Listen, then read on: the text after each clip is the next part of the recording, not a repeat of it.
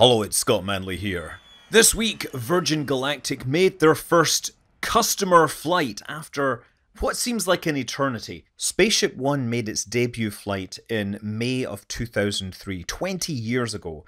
And it was a year later, in October 2004, when Spaceship One won the Ansari X-Prize, and Richard Branson pretty much assured the entire world that they were ready to scale this up and started selling tickets.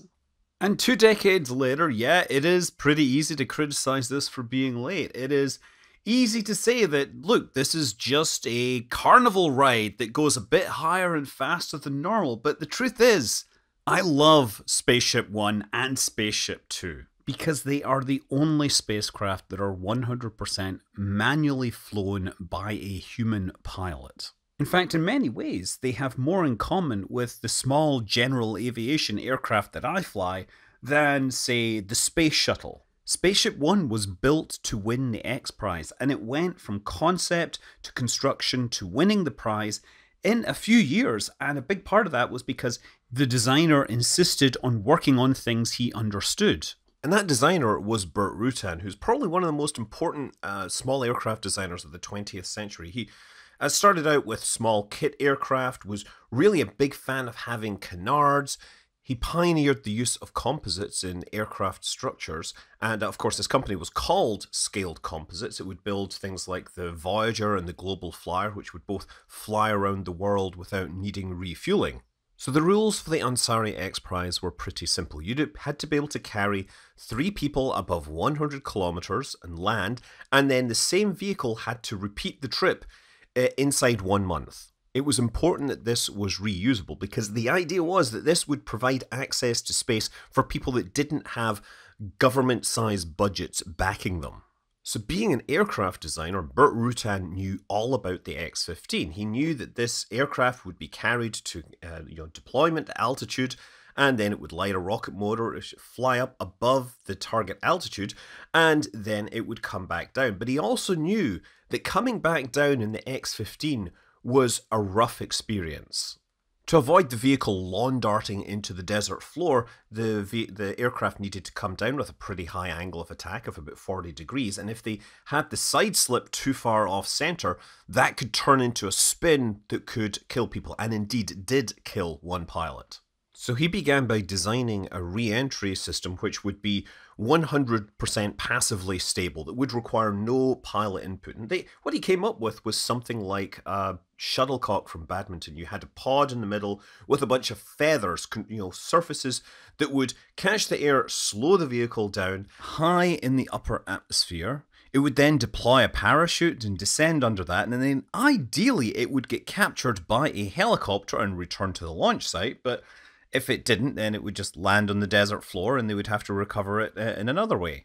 But Burt was an aircraft designer and he really wanted to find something that could fly like an aircraft. Now, it was possible with X-15, as you saw, that it could maintain these high angles of attack, but it required great skill from the pilot. Or, alternatively, these days you would just use a fly-by-wire system.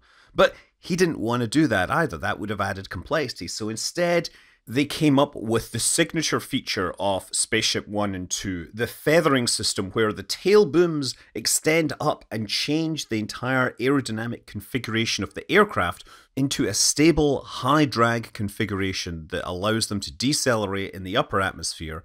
Then, subsequently, they fold those back down and transition back to a regular aircraft for landing. So while the space shuttle flies like an aircraft, it is an awful aircraft. It has this complex fly-by-wire system to enable it to transition from the hypersonic speeds all the way down to the runway.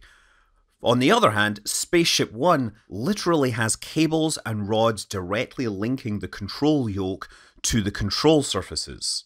This is essentially the same type of system that I fly with. There's no fly-by-wire, there's no power systems. When you're pushing that stick, it is directly moving those control surfaces. There's no intermediate hydraulic system because the aircraft's small enough.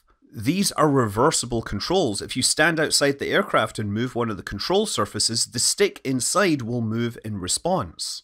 The horizontal stabilizers also incorporated electrically driven trim because during some portions of the supersonic flight, the aerodynamic forces were simply too much for a regular human. Interestingly, this isn't actually needed at the highest speeds the vehicle reaches, because by that point it's already gone high enough that the atmosphere is getting thinner. So although it says that you're moving at Mach 3.3, the actual indicated airspeed is something like 100 knots. And since we're talking about thin air, the tail number, November 328 Kilo Foxtrot, is as a reference to 328 kilofeet, or 100 kilometers, altitude that they were aiming for. Another interesting technical tidbit about the control system was the left and right rudders were independent, so you could push both rudder pedals in and it would flare both of the rudders outwards and they would act as an air brake. A lot of the vehicle was designed by hand. There wasn't much in the way of wind tunnel testing or, CFD applied to this. And there was intentionally a lot of commonality between the mothership White Knight and Spaceship One.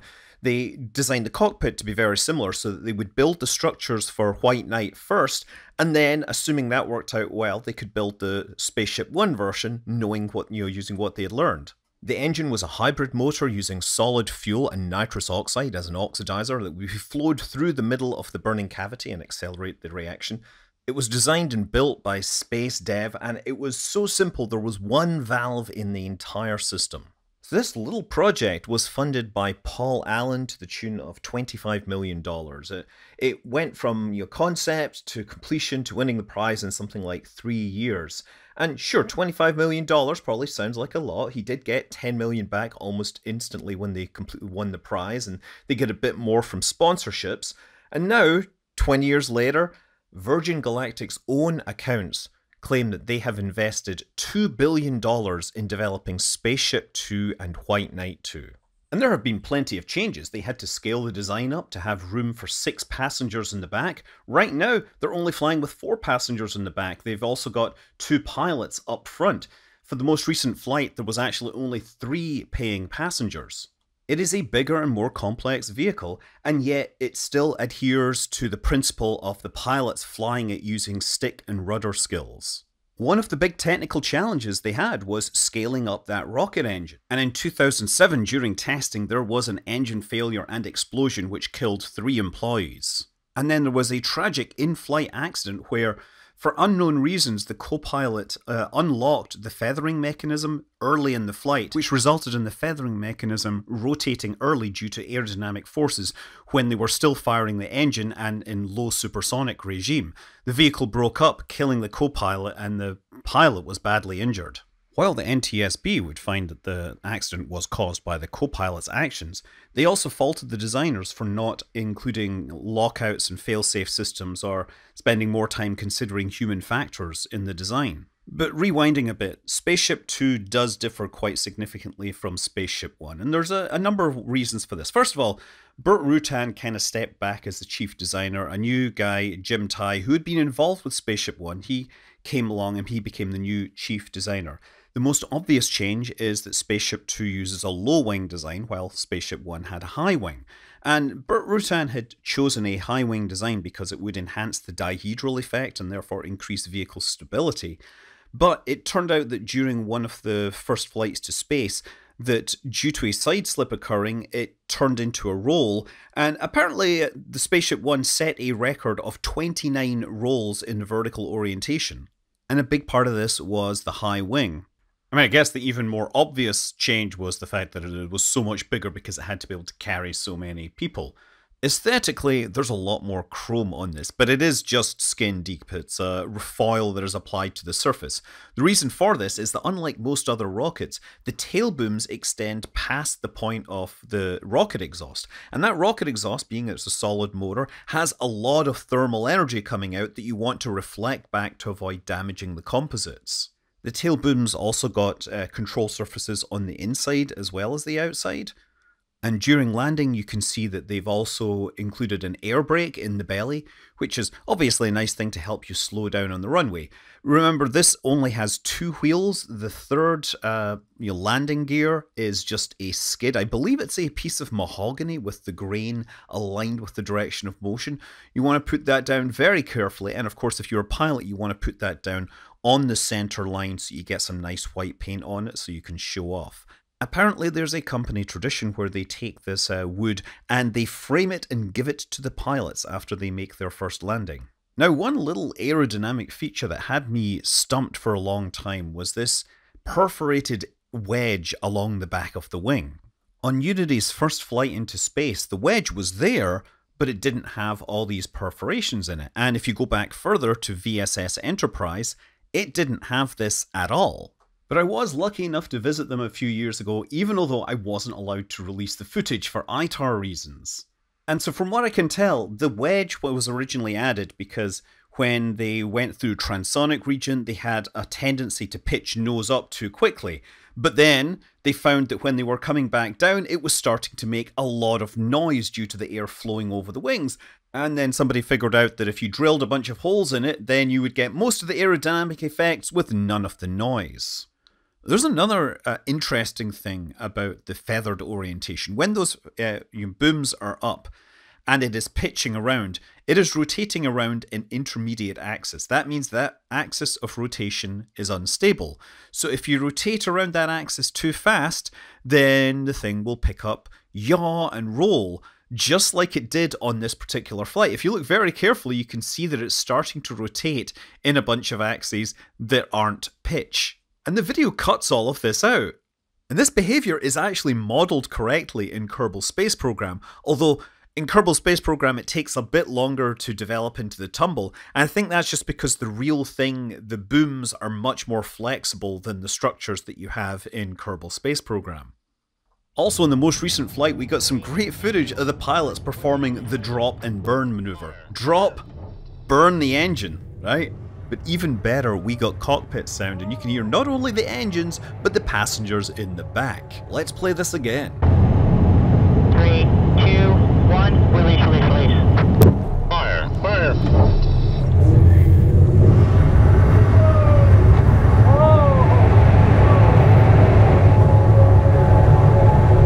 So notice that he's got the yoke pushed all the way forward to ensure separation. And then immediately after they drop, they bring the yoke back and fire the engine. Strictly speaking, the pitch down isn't required to ensure separation. You can see as soon as that drops, the mothership just lifts up because it's trimmed to carry all this extra weight.